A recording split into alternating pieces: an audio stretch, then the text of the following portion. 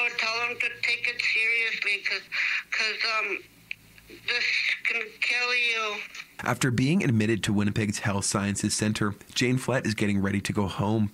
She was in the hospital with COVID-19 pneumonia, and she says if it wasn't for her COVID-19 vaccines, she may not be here today.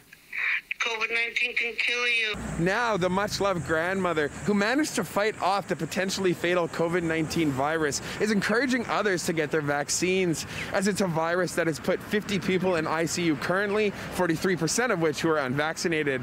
If you don't take your COVID shots,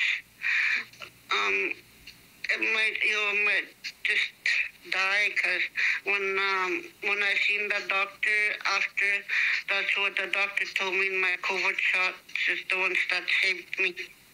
Flett says the time in the hospital has been lonely as visitors are widely restricted, but says she's so grateful for the staff. I will forever be thankful for them for saving me.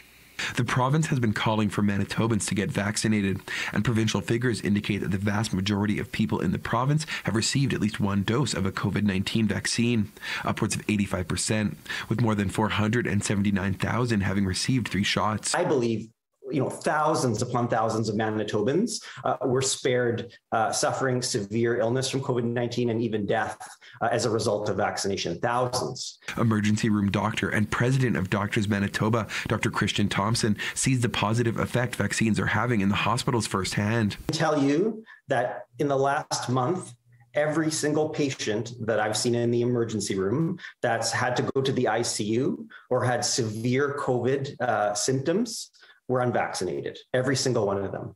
Dr. Thompson says vaccination offers very real protection against COVID-19, as even a single dose can lower chances of hospitalization or death. We know that vaccinations are the best tool we have in the fight against COVID-19. He stresses for those who are hesitant about the vaccine, they should speak to their own medical doctors to avoid bad information, especially with the presence of variants of concern rising in Manitoba. We know that the vaccines are safe, they're effective, and they provide unbelievable amount of protection. It's the data, you can't ignore it. As president of Doctors Manitoba, Thompson thanks Flett for coming forward and sharing her story, saying it's stories like hers that will encourage other people in the province to roll up their sleeves. In Winnipeg, Modjeski, City News.